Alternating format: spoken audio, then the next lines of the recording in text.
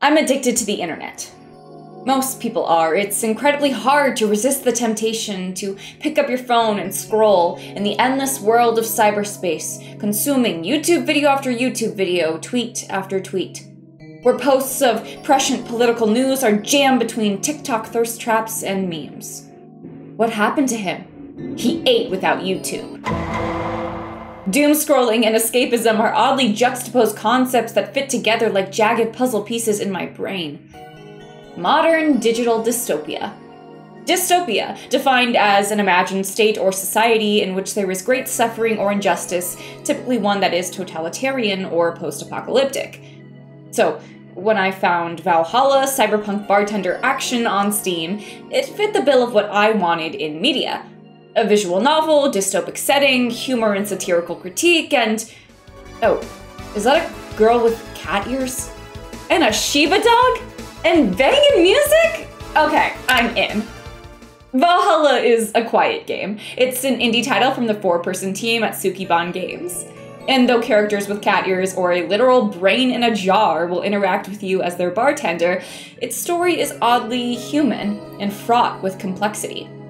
Some of this has to do with the historical context, as the developers at Sukiban Games are all based in Venezuela, and if you know anything about Venezuela, several of the parallels between this postmodern cyberpunk work ring deeply resonant with the parallels of the country itself. But we'll get into that later.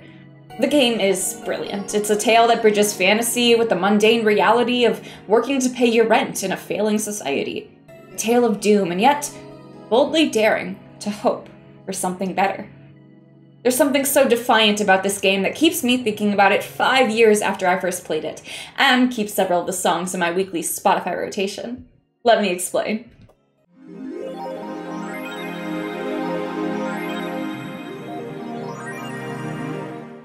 So, what makes a game a game? Well, mechanics for one. A game is a series of choices. An action is done by the player, and an outcome is presented.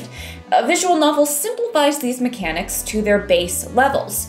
Often, actions are presented through a finite series of choices. After making a choice, characters will immediately tell you how it affects their narrative and your story experience.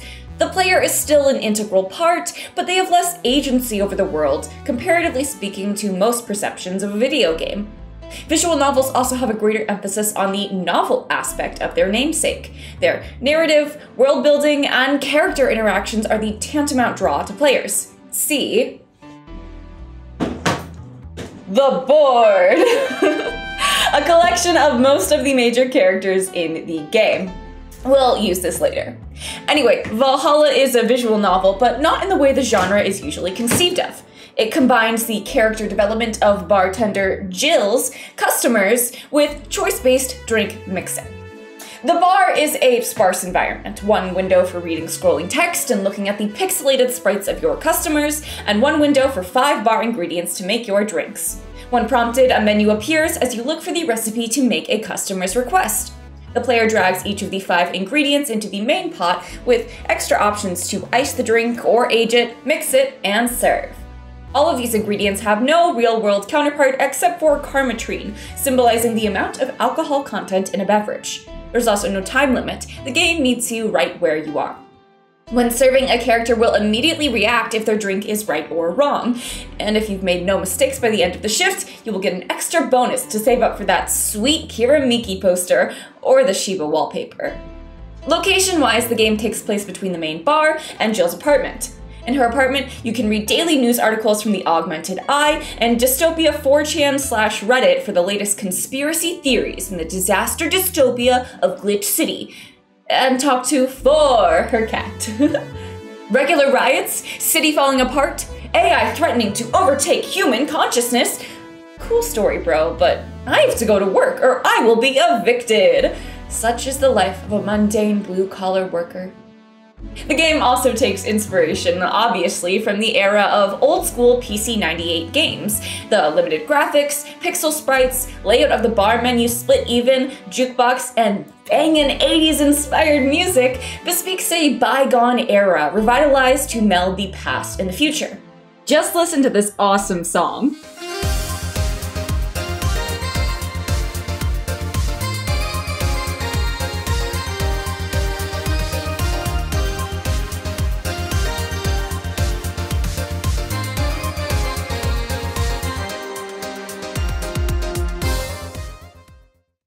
There's another kind of aesthetic melding aside from historical inspiration in its cultural takes. The music composed by Michael Kelly, aka Gayrod, not only takes inspiration from Japanese city pop and anime, but also American 80s music with consistency of synth and repetitive chord progressions. Something about the electric guitar and blending of synthesizers with a real-world funk adds to the diverse character of the world and sets a tonal theme for the uplifting, yet thematically terse, environment of Glitch City. Additionally, the name Valhalla is taken from the Norse mythological resting place for warriors as a symbolic gesture for weary travelers who often stumble upon the bar haphazardly. Finally, the game utilizes a highly stylized Japanese aesthetic, yet the team at Sukiban Games resides in Venezuela. This mixing of escapist Japanese ideology paired with the tense world building speaks to Valhalla as more than just a game, but a direct real-world parallel to the current state of Venezuela's government as an autocratic dictatorship. As Alma would say, "Give me a bad touch, President Maduro."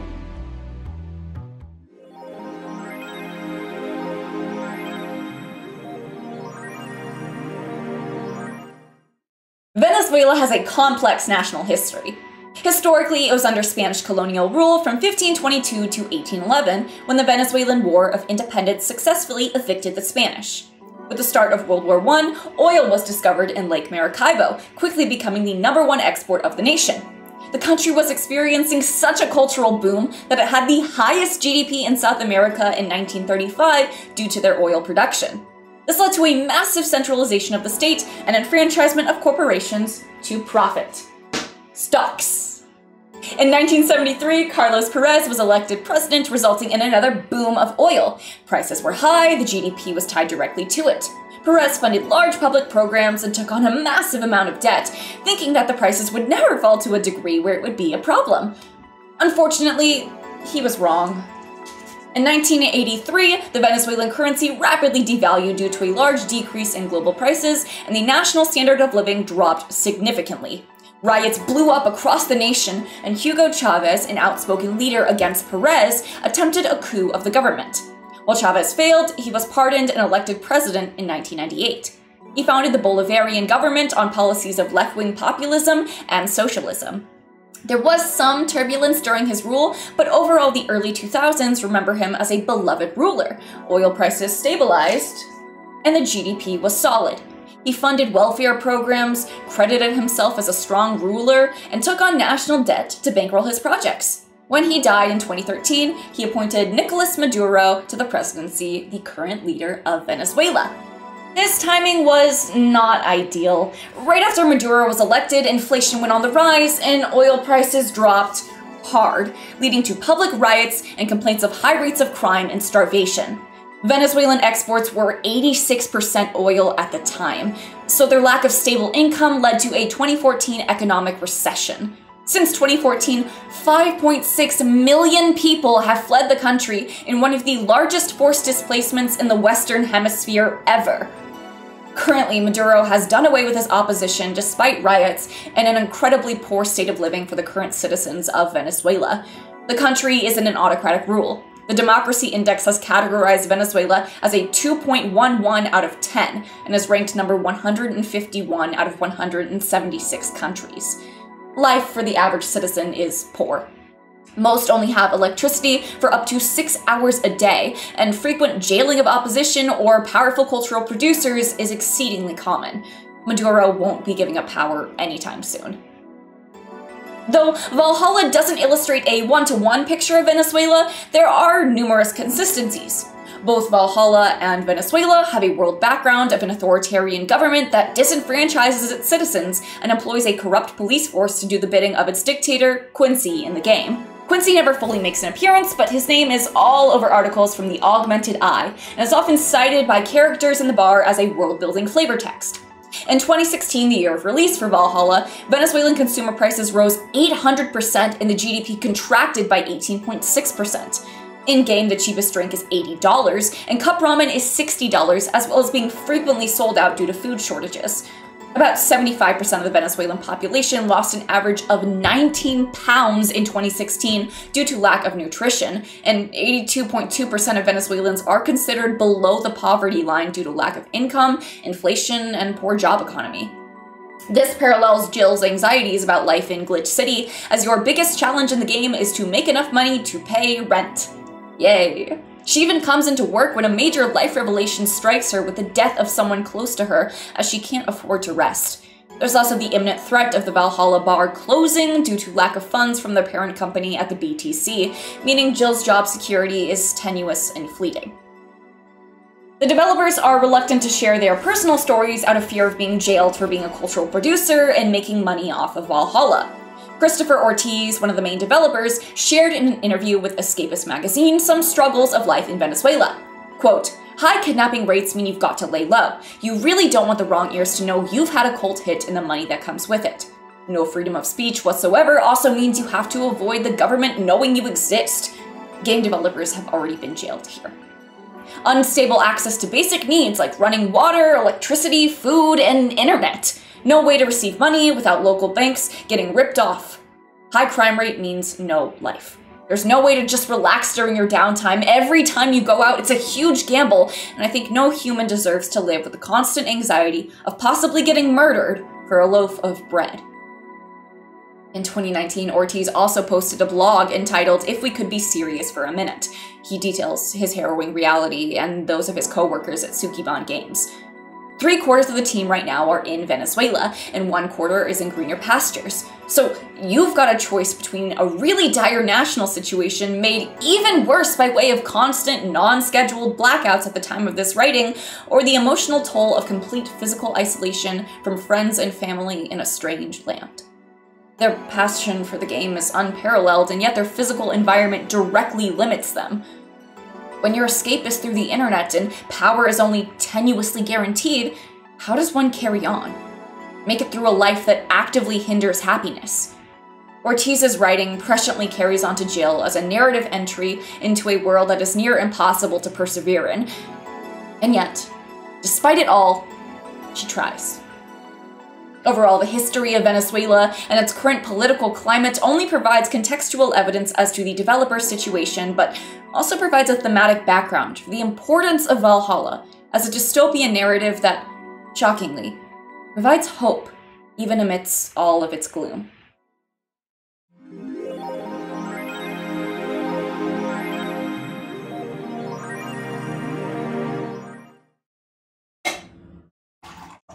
What?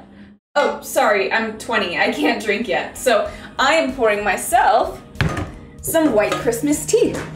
Yes, it is, in fact, May. But I feel like in the spirit of Valhalla taking place in the last month of December and ending on the new year, it's a passable offense. Okay, so this is a brief little intermission. I've never made a video essay before. If you need a little break, feel free to click off for a bit. I wanted to talk more about the cyberpunk genre and why a bunch of Venezuelan developers utilized a Japanese aesthetic. I'm not sure there is an exact reason. Sukiban Games used to run an anime blog before becoming a development studio, and as a casual watcher of anime, I can see the appeal. It's grand, escapist, larger than life, and there's an established precedent of dystopian appeal in the media. Look at Battle Royale, Ghost in the Shell, Neon Genesis Evangelion. But those aesthetics don't complete the full picture of Valhalla. Forgive the academic language. But initially on its base appeal, the game takes on a visual aesthetic of modern Orientalism, a, quote, fascination and fetishization of Japan as the cyberpunk future. But it does so to a liberatory degree instead of being reductivist. All of the characters in Glitch City do conform to strange technologies as they implant nanomachines into each resident, but this is treated not as a technology to subjugate, as in The Matrix, but rather a strange facet of a unique world. There's no cultural anxiety around the myriad of aesthetically different bar patrons, Alma the Latina woman, Taylor the brain in a jar, and Dorothy the android sex worker. Trust me, we'll get there. The characters are not ostracized for their strangeness, and all of their narratives are given credence in a way that actively deconstructs the reductive Western power dynamics of cyberpunk. So why Japan?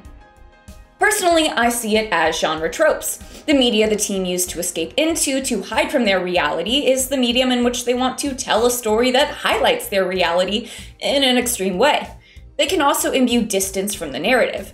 It's not Venezuela, it's Glitch City. It's not Nicolas Maduro, it's Quincy. By adding that level of escape, they can comfortably tell their narrative from a lens that is distant without being impersonal. Whew.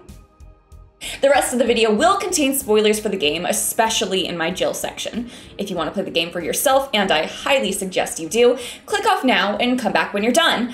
Or skip to this timestamp to hear my final thoughts. Enjoy and Merry Mega Christmas. Ho, ho, ho.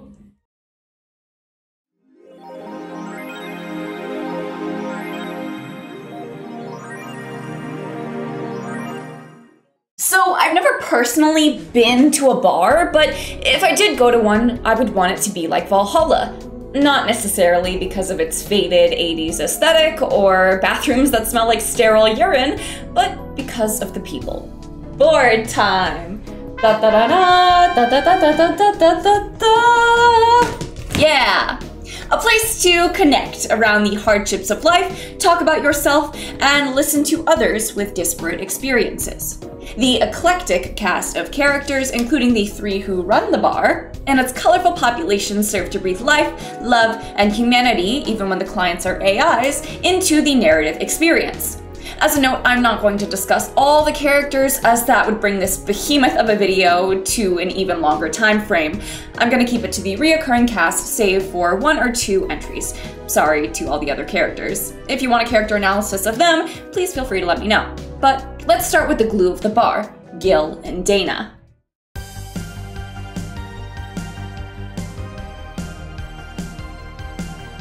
This is going to be confusing as our protagonist is Jill and she has a male coworker named Gil. These 3, including Jill, run the bar. Jill and Gil serve drinks and are the customer-facing side, while Dana Zane is the quirky, chicken-loving wrestler boss that Jill might secretly have a crush on. Or not so secretly when you look at her lock screen. Gil's past is shrouded in mystery. He makes allusions to Hong Kong riots in a shaded past that literally no one except for him fully knows. And that's okay. Both Gil and Dana serve not only as an introduction into the world of Valhalla, but as narrative agents to establish a witty banter of familiarity and levity compared to the dismal intro cutscene that plays when someone boots up the game. Glitch City, 207X AD. A city that shouldn't exist. A tax haven where corporations and criminal empires reign supreme. Here, brutality in all its forms is an everyday reality.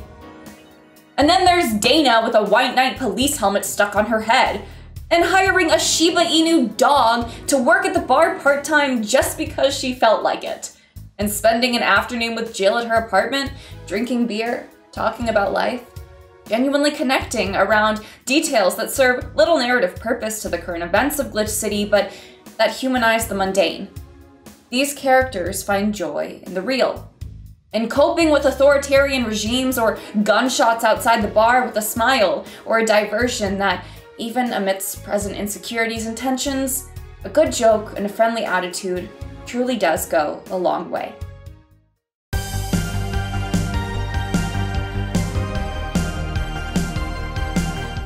The Lolita android appears at last. Dorothy is an interesting character to say the least. Valhalla prides itself on trope subversion and well-written characters that not only break convention, but add to the complicated reality of the world. So when Dorothy Hayes, a Lilim AI with the mind of a 24-year-old and the body of a 14-year-old, walks into the bar, the last thing anyone would expect is for her to proudly claim that she's a sex worker. One with pride, depth, humanity, and self-awareness. Aesthetically, Dorothy is modeled after the Japanese trope of a lolly, a young girl who appears childlike with an often perverse romantic lean to their character. Though she takes on this initial appearance, she radically diverges from it through her sharp self-awareness. She destigmatizes sex work. She doesn't come on to any of the bar characters or is actively sexualized at any point in the narrative. The taboo subject of her body is discussed multiple times, and she illustrates a mature and self-designated understanding of her role within the industry. In great contrast to forms of media that broach this topic, sex is simply a human subject that the characters connect on. Sharing their experiences is no different than sharing love troubles or family strife with bar compatriots. Sex can merely be, as complicated and real as it is. DeMoss stated about Dorothy's character creation that, quote, "We wanted to avoid making her a victim or a bitter sex worker. Dorothy does her job voluntarily, and she likes it. She's in full control of her situation. She takes pride in her work, but it isn't her entire personality, and she doesn't shy from discussing it as if she worked any other job. She's a good friend, too." Later on, Dana even pays Dorothy when Gil is upset with a death to cuddle her for the night. Dorothy tells Gil later that she only asked Dana to pay for the cost of a soda from a vending machine as opposed to her real price, simply wanting to comfort Gil in a difficult moment. Metatextually, her complicated characterization empowers Dorothy as a sex worker, especially when considering Venezuelan context and its high levels of child trafficking. By actively forcing the player to confront their own biases and preconceived notions around sex, Valhalla deconstructs reductive conventions of media and adds depth and soul to a character who greatly deserves it. A piano woman for you, Dorothy.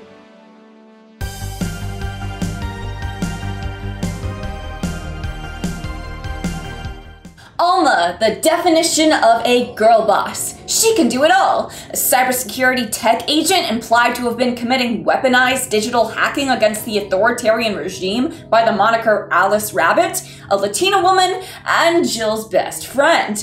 She's an interesting pushback on a couple of trope conventions, the first of which is the nerdy hacker.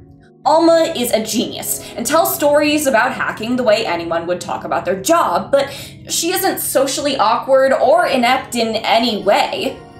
She's a beautiful woman, and though the characters make one too many boob jokes, she has mental and narrative depth. Coming from a Venezuelan background, DeMoss wanted to create a Latina that, quote, wasn't so in your face, through emphasizing her latent material culture and background of a family-centric life without reducing her to a caricature of race. Alma is, quote, beautiful, but doesn't make her dumb or an airhead. She's a hacker, but that doesn't make her traditionally nerdy. She's Latina without the dumb stereotypes.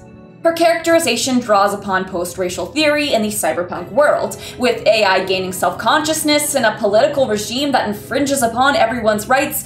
Race is a negligible difference. Sexuality is more coded in a stigmatized lens, and even that is radically deconstructed, as we'll discuss later with Gil. Alma walks the thin line of representation. On one hand, decentralizing every instance of her race is important, as she is not who she is because of her heritage, but rather because of her skills and value system. On the other hand, one doesn't want to become so distant from the material concept of what makes a Latina that she loses all connection to her racial identity. But this isn't a problem, as Alma is a great representation not only of the cultural values of Latinx family dynamics that draws upon the developers' personal lives, but is a concept worth noting in the cyberpunk genre of reductivism for one's race. Alma often talks to Gil about her family problems, which Ortiz stated he directly used to vent about his own family.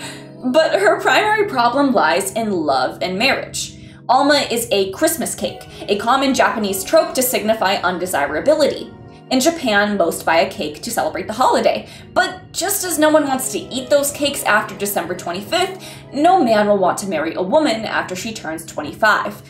Alma feels pressure to marry and settle down, but unlike stereotypical conventions of Latinx families, her desire to find love comes from internally, with self-imposed pressure.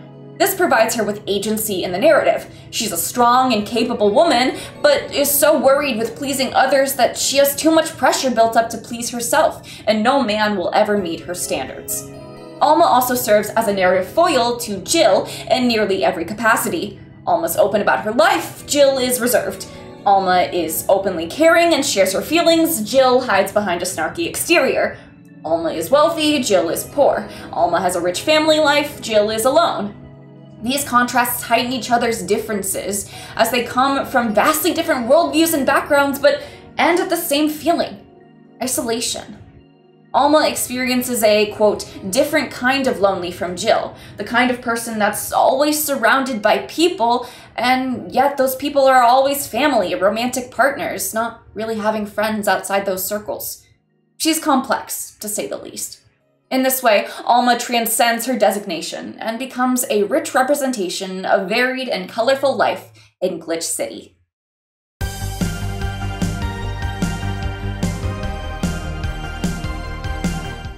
Sei and Stella, friends until the end.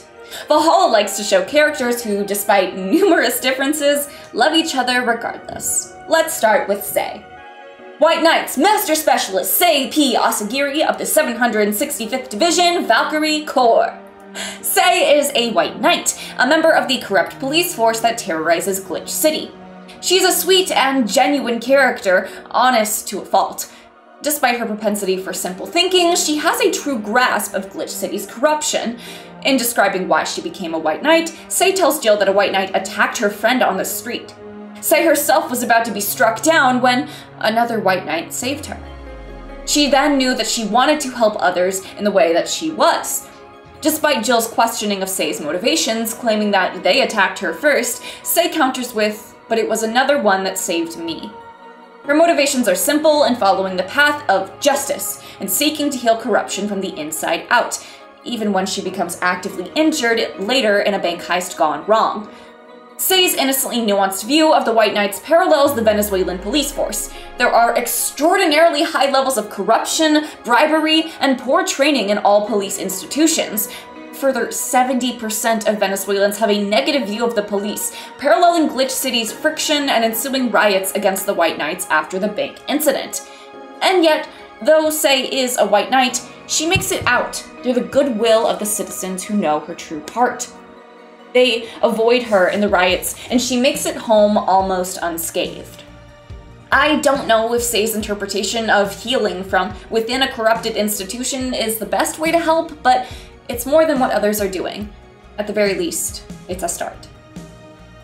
Stella Hoshi is a lot, character design-wise. Cat ears, huge twin drill pigtails, and, sorry to mention, a missing eye. If she isn't the epitome of an anime fantasy, I don't know what she is. If Alma is wealthy, Stella is swimming in money.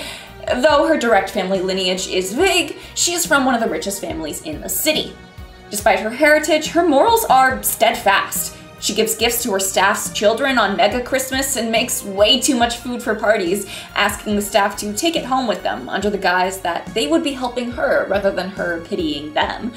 She even gives Gil a fancy bottle of liquor after visiting the bar once for like 10 minutes. Stella's kindness is given in spades, even though that doesn't exactly exempt her from all criticism. She's open to a healthy debate as to why the capitalist system of Glitch City functions as it does, but justifies it as a necessary institution that brings more good than bad. Regardless of her view, she is aware of her privilege in the city and makes no effort to hide behind her family name. In great contrast to the cyberpunk genre, she is a refreshing foil to the narrative. Often cyberpunk focuses on the class of people who are barely getting by, but Stella forces not only the player, but the characters to reimagine a world that closely parallels reality with no 100% bad actors. It's all morally gray. There's a lot more ambiguity to be found from Stella's injection into the narrative. Just like Gil and Alma, Stella and Sei are narrative foils. DeMoss writes that, quote, Sei was an attempt at giving a name and a face to the authoritarian rent-a-cops. Stella was the same idea, but for the aristocrats of the cyberpunk setting. Morally, financially, and ideologically, they are dichotomous. And yet, they're best friends. Stella met Sei when they were children playing in a park. One day, an attacker gouged Stella's eye out, and a mysterious stranger saved them both. From then on, Sei swore to protect Stella, and Stella swore to keep Sei around. Stella becomes frazzled and jumpy whenever any character mentions the word I as a self-conscious trigger for her pain, but she doesn't hide her wound. It's a symbol of their friendship, a bond that has permanently and forcibly etched itself into her body, and she'll never forget her eye, just like she'll never forget Sei. Hope out of pain, after all.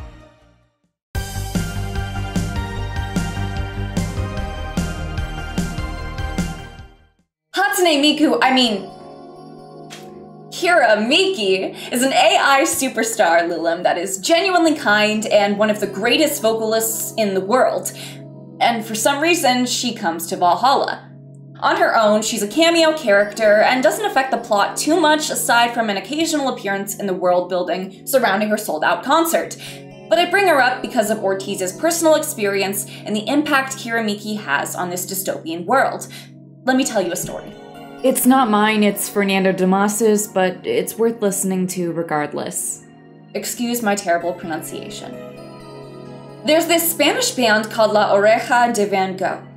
On November of 2014, they finally gave a concert in Venezuela after 10 years since the last one. It was quite the feat too, especially considering that they delayed their other date for the concert until after Chavez died. I went to that concert with my family. The concert was filled with difficulties, there were delays, it was cold, it started raining while outdoors with no good covers nearby. And yet, people were just waiting, patiently. At one point, the fan club that was closer to the stage started singing, and then the concert began. If there seemed to be little to no hard feelings in the air already, any trace that might have existed vanished when the actual music kicked in. It was all loud and cheery, but not in a manner that would actually drown out the concert.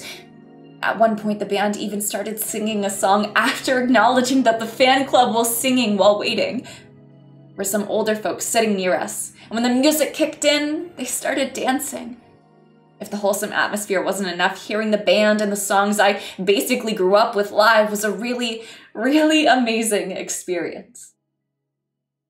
Then, at the end, just as they were starting an encore, the mall cut off their power, forcing them to leave, and dispelling the illusion that we were somewhere other than a crumbling country.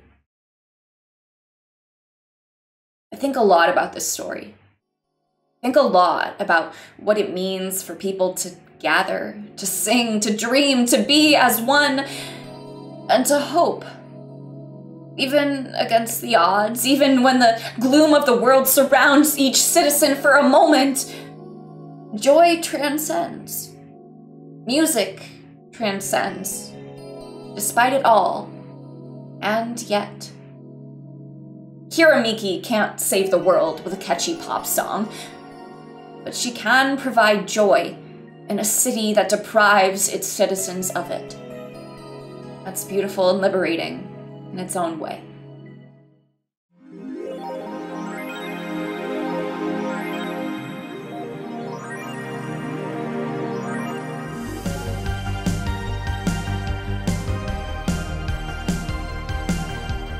Last but not least, Gil. I've been saving her for the very end. Gil is our protagonist. We pilot her life, but she still maintains emotional control, even as she fulfills the dutiful role of a bartender listening to the stories of her customers. We see her as she is for 3 weeks of her life, her messy living state, her propensity towards smoking, and her general tendency to be a late 20s disaster bisexual. Gil is moody, tough, unshakable. Except, not really. She's a softie who puts on a veneer of confidence to mask that her life is genuinely always on the verge of spiraling out of control. Top that off with an unrequited crush on her boss and having to listen to others live exciting lives while she serves them drinks is a tough life in Glitch City. But what gets me the most about Jill's story is her past and future. Jill and Lenore. And Gabby, Lenore's younger sister. Jill dated Lenore for 3 years in college. After a nasty fight between the two, with Jill wanting her freedom, she left Lenore and never apologized. Moved to Glitch City to outrun time and failed. It caught up to her. The story hits close to home for a variety of reasons. How do you know when a relationship is over? How do you move on? Is there a way to say, "I'm sorry, I messed up, I take it back"? To flush away the past in the burning pit of guilt and shame seated in your stomach? Is there ever a good time to move on and become someone new? When you add the raw emotions of queerness, there's another dimension to Jill's pain. There's a reason why it's practically a meme that women-loving women couples get back together with their exes so often. It's easier than straightness. To find a home with the body of another person and have them cleaved from your skin hurts. It hurts in a way that heterosexual relationships don't. I bet you've had someone you wish you could say sorry to patch things up. Share a smile, in a moment that things are better in the present than they were in the past. But this story isn't about that opportunity. A young girl enters the bar. She has long brown pigtails, a pink coat, and a fluffy red scarf. She stares, doesn't say anything. Eventually, we figure out this is Gabby, Jill's ex-girlfriend's sister. Gabby calls herself Jill's sister, even though Lenore and Jill have been broken up for 3 years, so Jill asks her, "How's Lenore?" She's dead. Oh. Okay. How do you say sorry to someone who died? How do you garner forgiveness from someone who can't absolve you? How do you live knowing you can't take back past pain? It's crushing. It doesn't matter that she died of localized nanomachine rejection, that dystopian equivalent of incurable cancer. It's difficult to not feel responsible. But the next day she's back at work, making money, living her monotonous routine in a city that wants to knock her down. Dana hires Dorothy to cuddle Jill the next day, and Jill talks to her patrons about her issues to an extent, flipping the script. Surprisingly, her queerness isn't stigmatized. Every NPC is happy to accept Jill's bisexuality with open arms and not a secondary follow-up. But it's a question that must be asked tenderly, with intimacy, as if one was asking about personal family matters. The lack of homophobia is refreshing. It's liberating, even, to simply have queer relationships exist with no judgment or snide remark unless the character would make a rude comment regardless of the sexuality of their target. In a way, this takes the burden off of Jill. She's able to externalize her grief, to tangibly feel it, without fear. When serving Alma, she pulls Jill out of her shell and literally moves behind the bar to switch positions. This is the first and only time we see Jill's sprite existing in the world.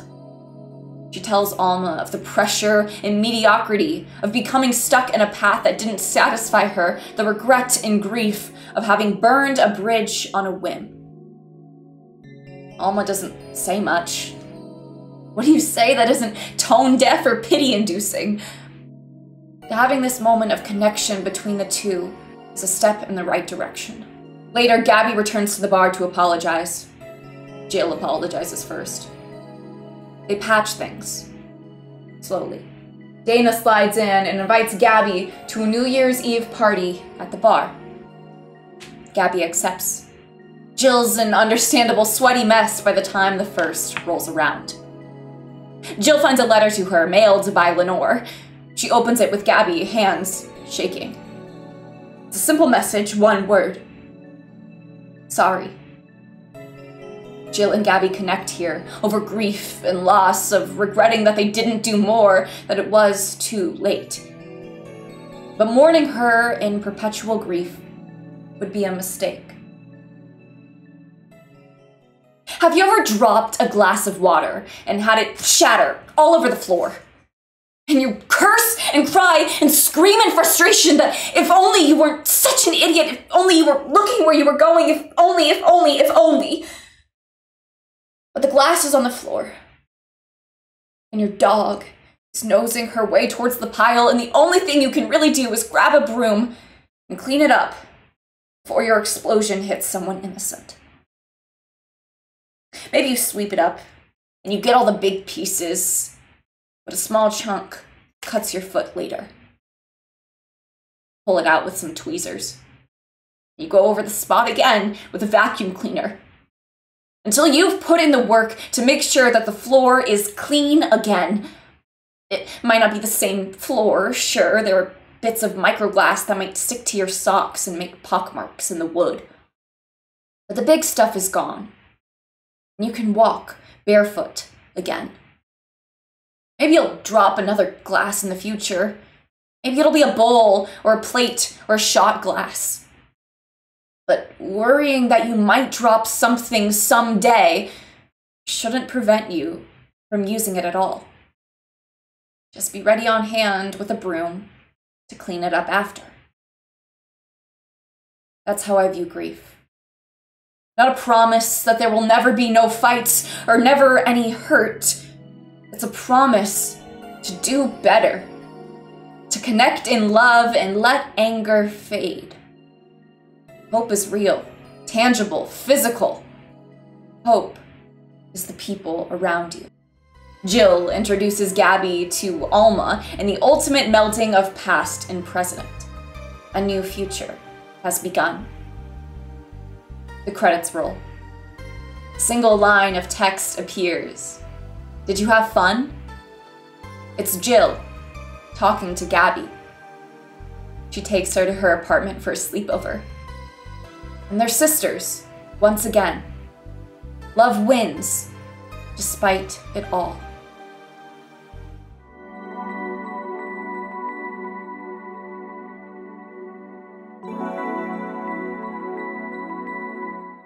Hi, this is apple juice, just so you know. I thought it would be thematically on brand if I tried to make a drink. Emphasis on tried. So how do you make something that moves people? It's the most difficult thing in the world to do, yet it's everyone's ultimate aspiration. How do I become a better friend, a more persuasive speaker, a better game developer? You have to believe wholeheartedly in yourself. That's why Valhalla has gripped me for so many years. It's not special, there's 1,000 visual novels out there, but it's so deeply human, even in a cyberpunk city. I believe in its message.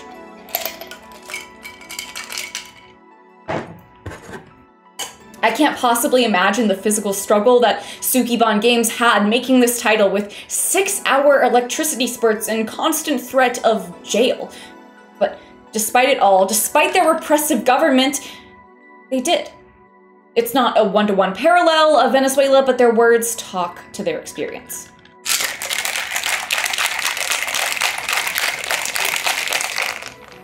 Often the Western cyberpunk genre will end triumphant, with the shining protagonist defeating the evil government and freeing the people a la The Matrix. But that's not this game at all. It doesn't provide easy answers or even attempt to take down the government. Characters actively ignore rebellion and struggle just to get through their day. What is the routine for those who aren't the typical heroes of a story? How do they cope and hope for more? To that I say, love, connection, friendship, co-workers, people of different circumstance, strangers. There's an intimate familiarity in bonding despite the oppressive. After the credits roll, you're booted out into the main screen. It normally shows a portrait of Gil in a long coat, staring wistfully at the city in front of her. There's a new element added. Gabby's there beside her, hair whipping to the side. And as they move together through the world, hope and love despite it all, life in a crumbling country, and yet we sing. At the end of Ortiz's blog post about life in Venezuela, he states this: "We are all broken right now, and trying to pick up the pieces of ourselves so we can keep the dream alive.